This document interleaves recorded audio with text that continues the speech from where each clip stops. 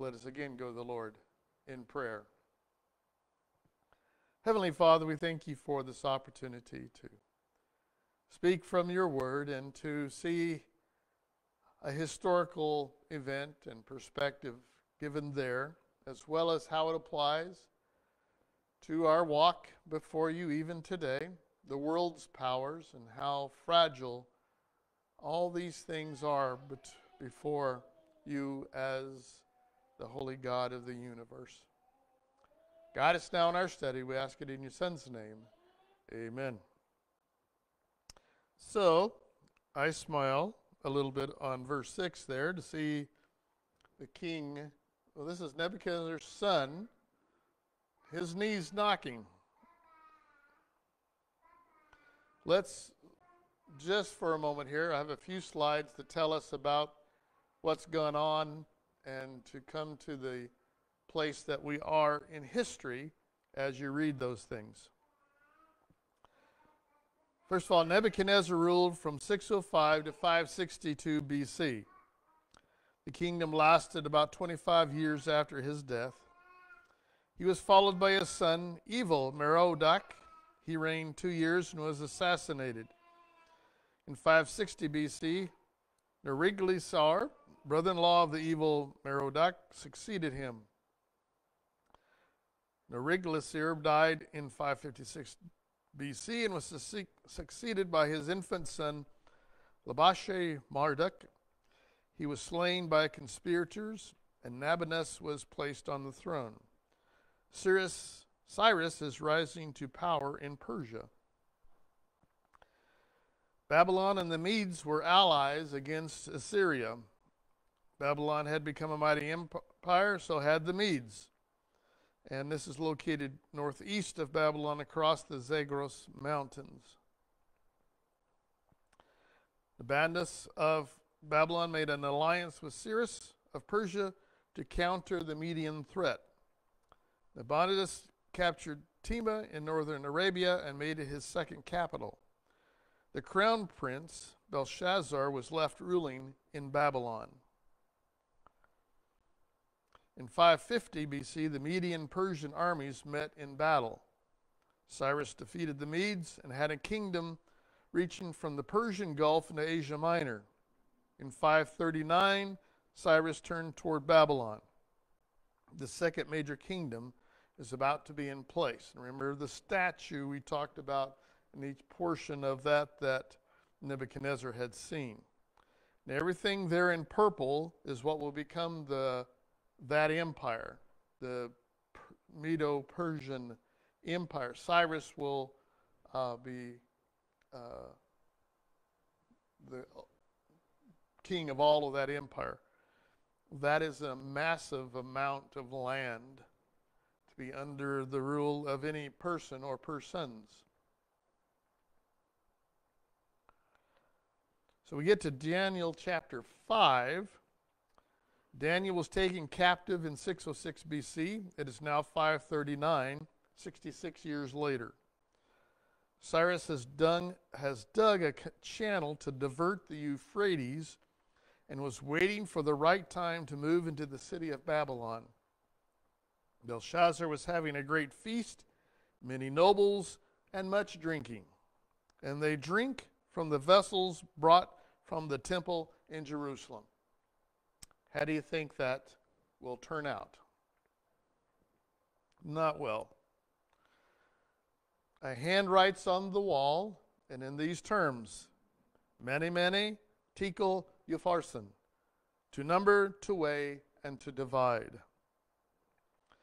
Now, I understand the knocking of the knees, as I'm sure we all would, if suddenly, particularly, these people are not sober at this moment, and anything they see for them can be a vision or whatever, but it was not comforting to see what they saw.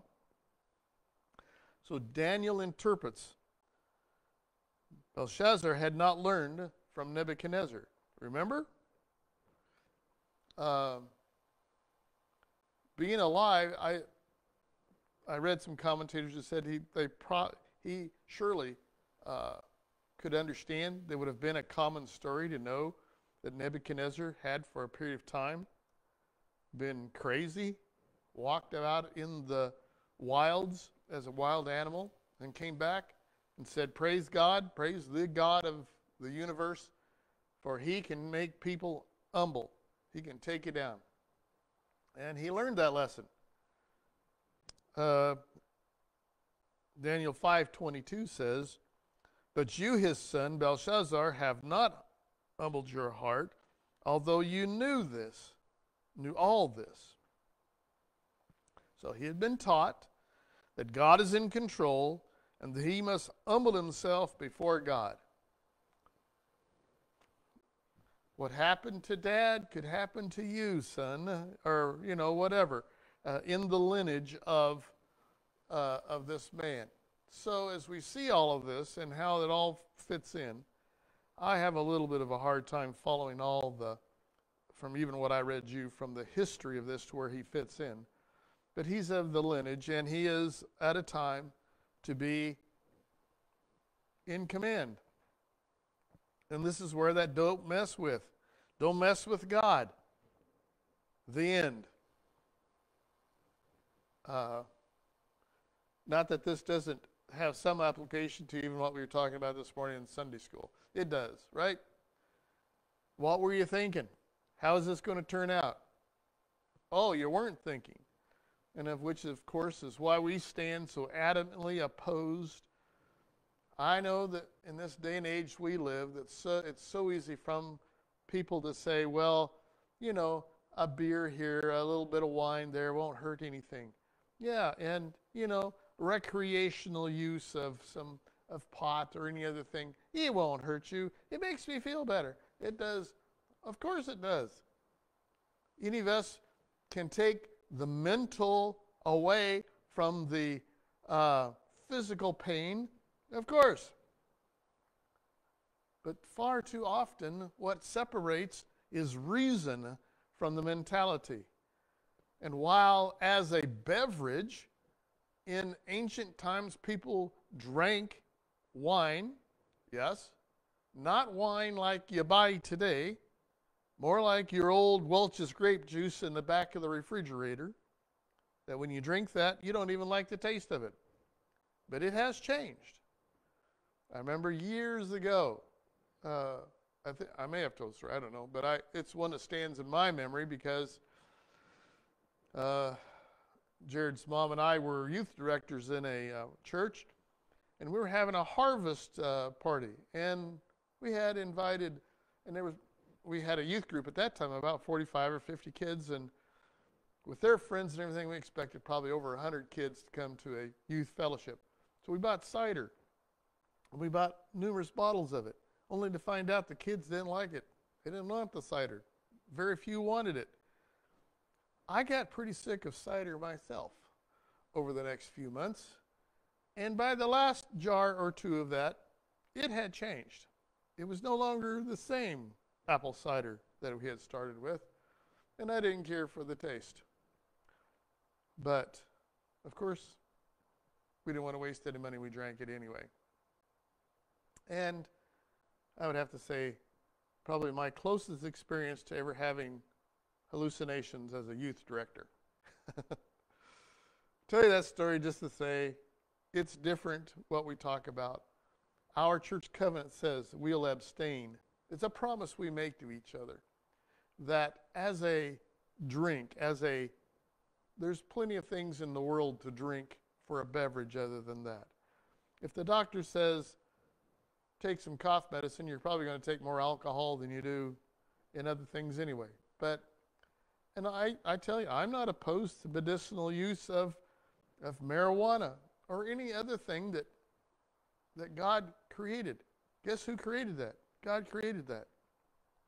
And I think probably for that reason, for you to figure out that when you needed to use it medicinally, it had a purpose.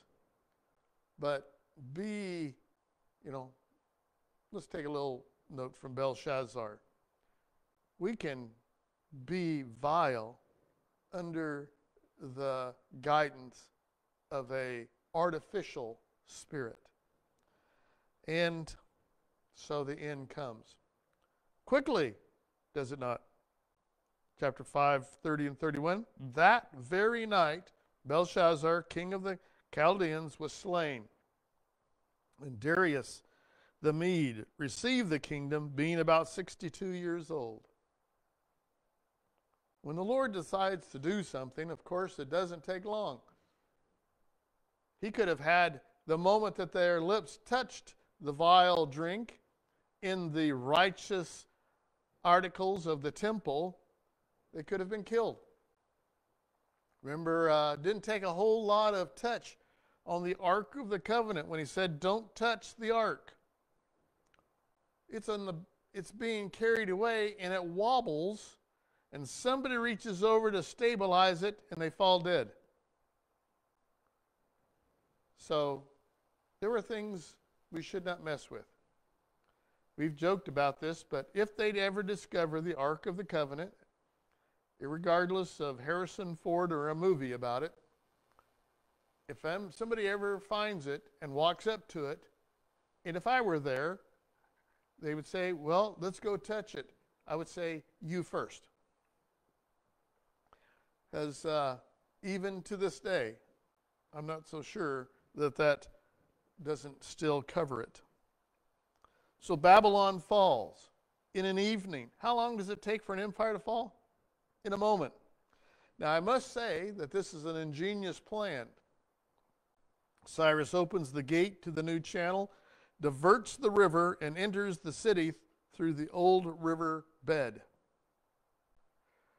A fortress no one can penetrate, except that they had flowing through the ancient city a portion of, they say, as I read, it says probably more of a portion of, but enough of the river to hydrate the hanging gardens. Remember, one of the wonders of the ancient world is the hanging gardens of Babylon.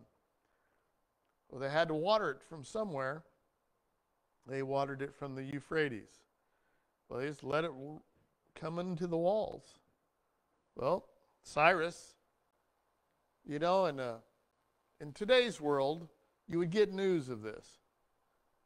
But did nobody know what was being dug outside of their walls? This would not have been very far away, but some distance, enough so that a channel of water could carry off the river. Did someone not tell the king, hey, they're building something up north, and it's that guy Cyrus who wants to overcome us. Don't worry about it. Well, one evening, they had to worry about it because he said, pull the switch or pull the cord or pull the lever or whatever it is, and they walked into Babylon. They walked in the riverbed. They walked in to Babylon and conquered it.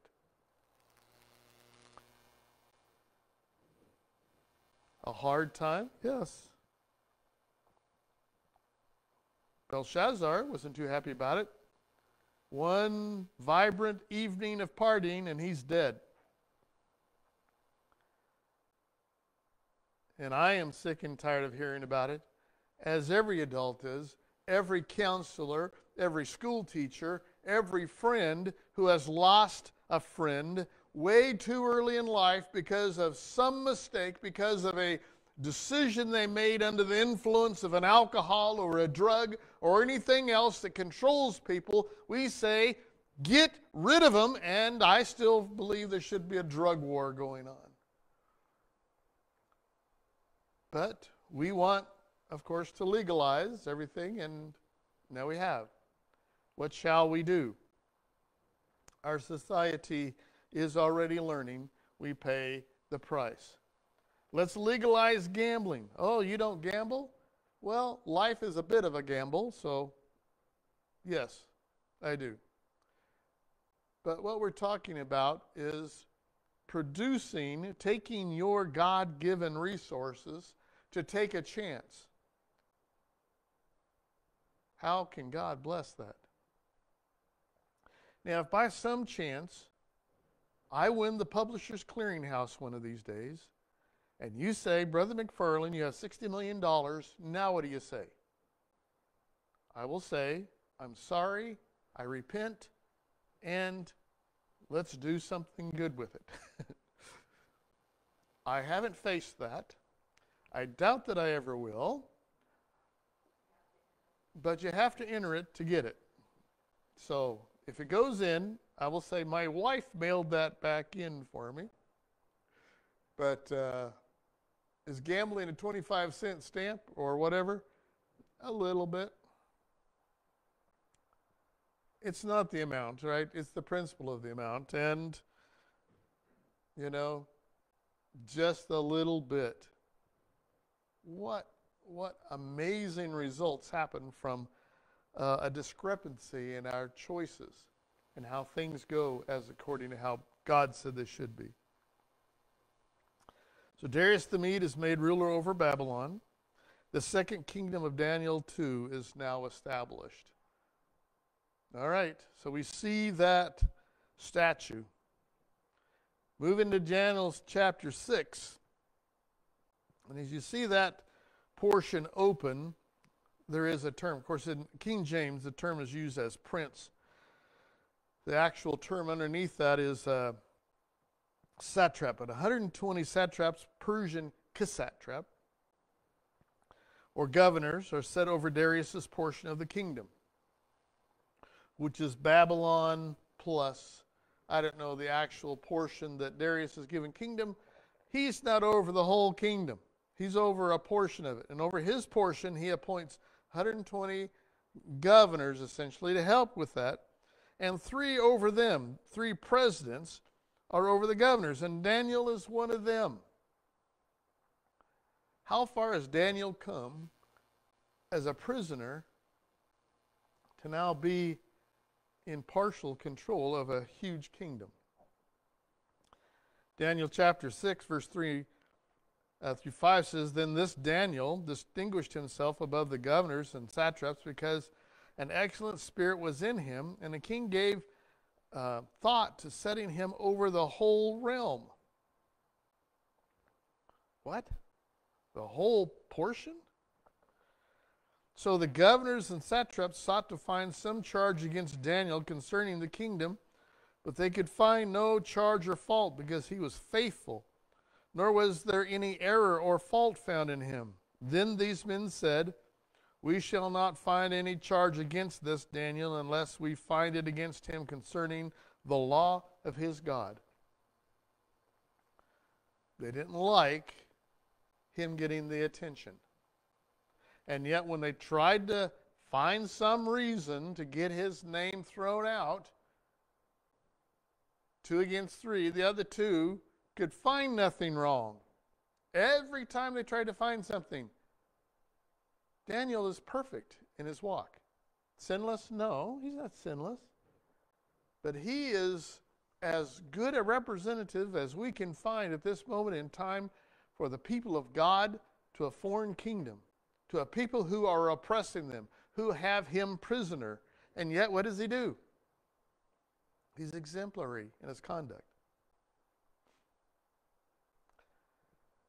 I think I said this last week, I say it again, that this ought to show us that God's people can be God's people no matter what the political arena is around them. God's people have always asked to be faithful to him and to do what's right for him, even in times of oppression. Under the Romans, under a time when, just for sport, Christians were fed to lions. Not a great time to be a Christian, but they still observed, right? People still were serving God, or they wouldn't be caught. That little fish symbol that has come to represent a lot of things Christian, that was the sign etched into some doorposts so that in early days people knew that as they were walking, inside this place was a church. They didn't put billboards up, things like we do now. They met in secret.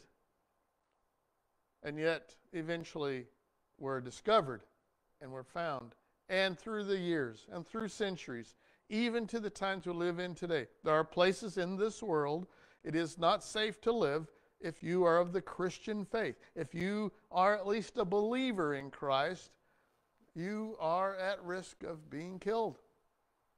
There are areas, and I should say this, you may not realize it, but in the land of Israel, in Palestine, throughout whether it's Jewish or Muslim, it is against the law to convert anybody to Christ. It's against the law. You're not allowed to openly witness to people. We have missionaries there. We have churches in there. How do they function? Well, their outreach program is a bit unique. They don't promote themselves. They don't put ads in the paper. But they testify to friends and neighbors all the time. And they tell of Jesus. And they still do that. It's against the law in China. Years ago, I read a story about how this worked in a more oppressive time than even now, but unless you were a state-recognized church, and this used to be the way it was in Russia as well, unless you were state-approved, you couldn't exist.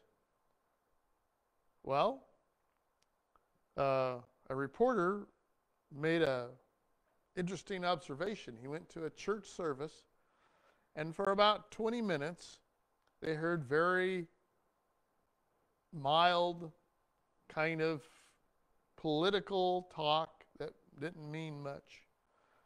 And then to dismiss the service, they called on someone to dismiss in prayer, and that individual prayed for 40 minutes and preached a sermon on Christ.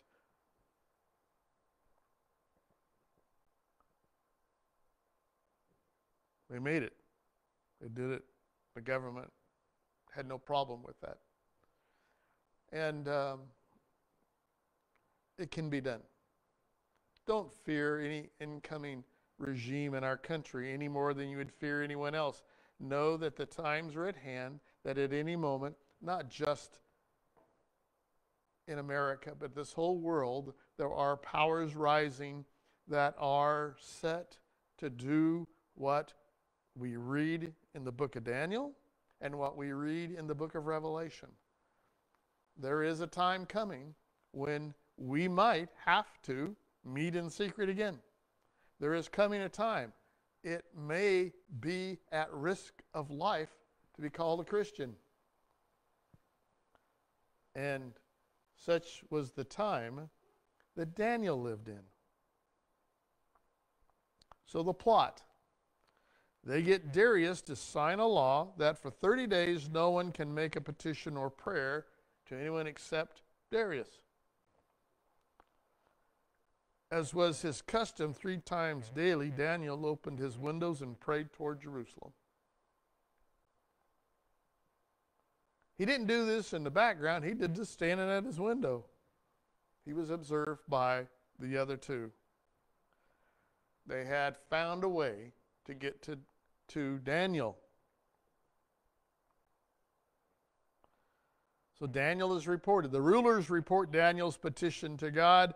Darius is very sad. He likes Daniel and did not want to see him die. But the law could not be changed. This is the custom of the Medes and Persians. Once a law is made, it cannot be changed by anyone. They knew that regimes change and people change, but the law should not change. Not every culture has that belief. So what happened? And here's our story. From our nursery rhymes to our adult life, we hear of Daniel being put into a den of lions. The den was sealed. Darius fasted all the night, waiting to see if Daniel would be spared. And therefore, that's that picture that has been in the background of our slides for last week and this week. And here it is. So the king gave the command, and they brought Daniel and cast him into the den of lions. But the king spoke, saying to Daniel, your God, whom you serve continually, he will deliver you. Then a stone was brought and laid in the mouth of the den, and the king sealed it with his own signet ring and with the signets of his lords, that the purpose concerning Daniel might not be changed. Next morning, then Daniel said to the king, O king, live forever. My God sent his angel and shut the lions' mouths so that they have not hurt me, because I was found innocent before him, and also, O king, I have done no wrong before you. Now the king was exceedingly glad for him and commanded that they should take Daniel up out of the den. So Daniel was taken up out of the den, and no injury whatever was found on him, because he believed in his God.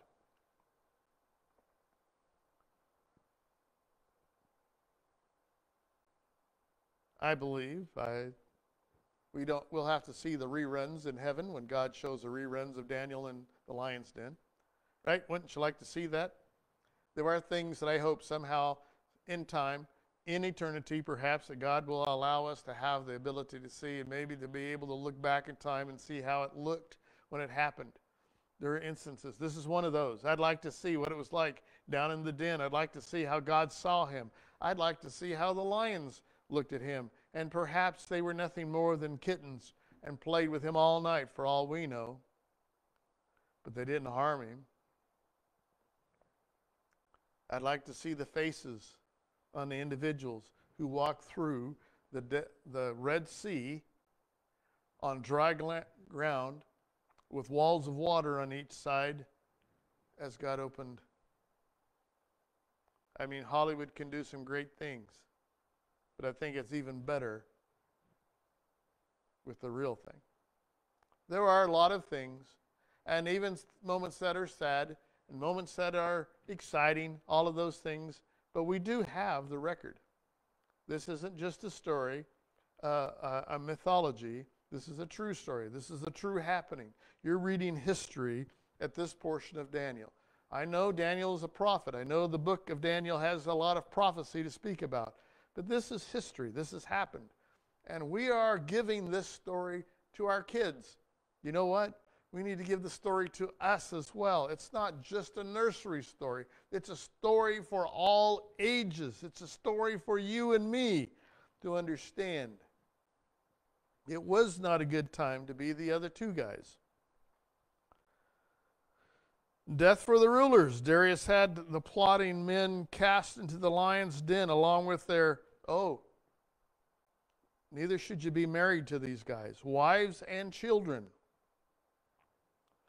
Daniel 6:24, and the king gave the command, and they brought those men who had accused Daniel, and they cast them into the den of lions, them, their children, and their wives, and the lions overpowered them and broke all their bones in pieces before they ever came to the bottom of the den.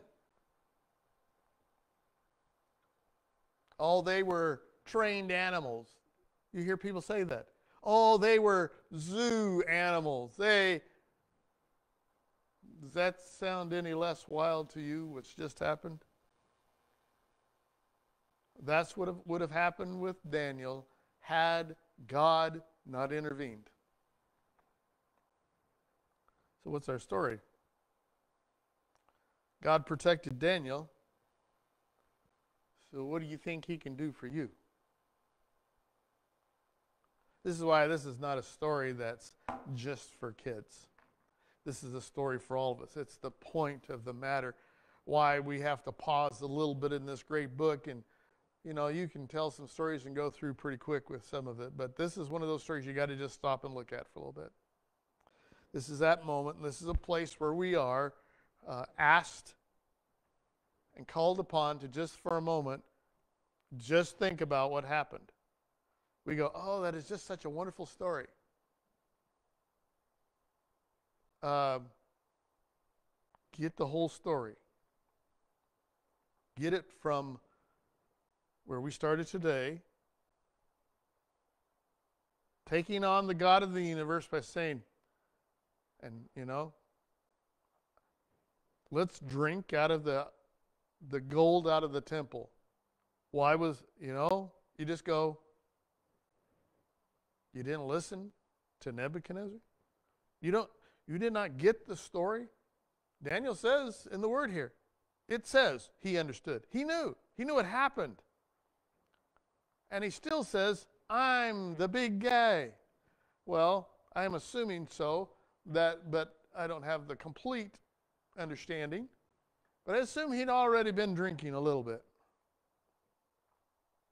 Many decisions are made that are incredibly poor under the influence of mind-changing, even mind-numbing substances. Why is it so hard for someone who drinks or someone who uses substances to say, and they usually hate this when somebody comes up to them and says, hey, you need a little help. How dare you? How dare you ask me about that? It's because the substance is speaking. Psychologically, mental health-wise, therapists know this, and they tell this to their clients and the families that you want to help somebody, they can only really be helped at some moment when they realize that they cannot be helped. You have to be ready to be there for an individual who, when they finally say it and believe it and are ready for it, say, I can't anymore on my own. I need help. And a lot of people, even then, our treatment programs do all sorts of things to help us conquer a substance. You fail to think of how strong the substance is in anything in life. People don't just get addicted to cocaine. They don't get addicted to crack or alcohol. They get addicted to Cheetos and everything else in life. They get addicted to dollars and money and power and position.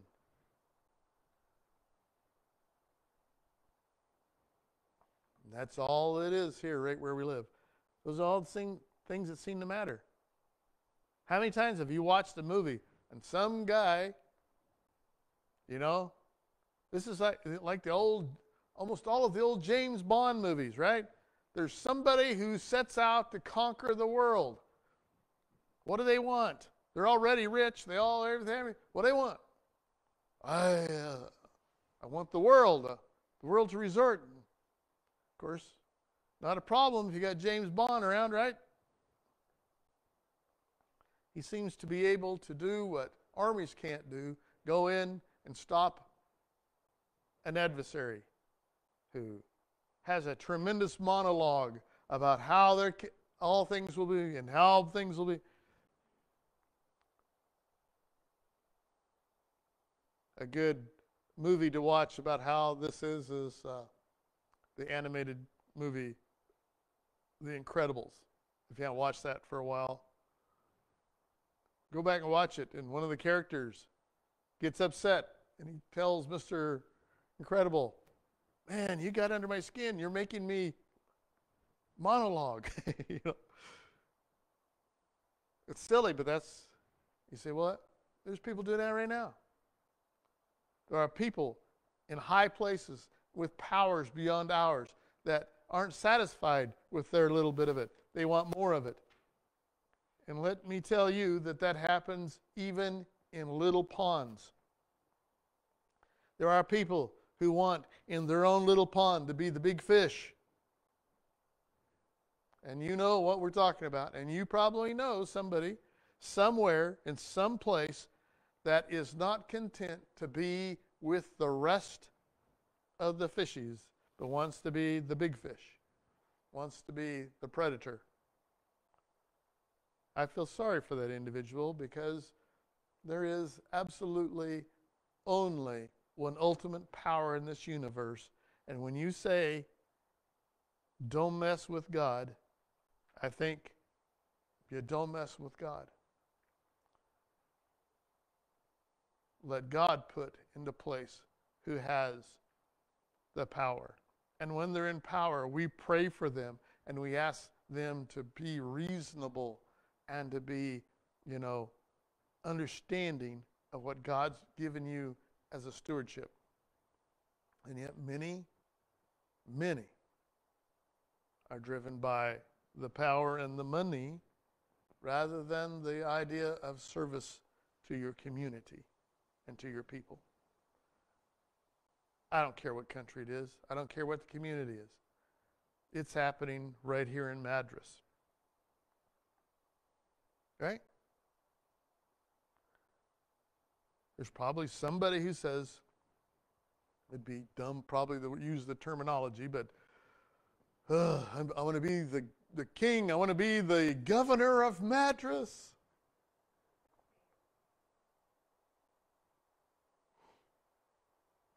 Well, a big fish in a little pond has it pretty good, for a while. But there is a day, all of us, Belshazzar, let's drink wine out of the gold. And then that night, he meets God in judgment. How about a people who will submit to this and find out in all of their fortifications, all that they've done, spent millions of dollars in funds of that time to build a city that's impenetrable, but they forgot to look about the draining system. Dry up the river, they walk in. Bummer. Whose job was that? Who forgot to look for that? We smile a little bit, but this is what I know. The same God that shut lions' mouths is the God that today I'm relying on for every single thing in my life. I don't know how it all turned out, but I know that right now what I need is the lions to shut up. And there's only one voice to make that happen. And that's my God. And he will shut the mouths of the lions. You ready to take that part of faith into your life and to apply it and to live it? If that's what you need today, then will you do that while we stand this morning?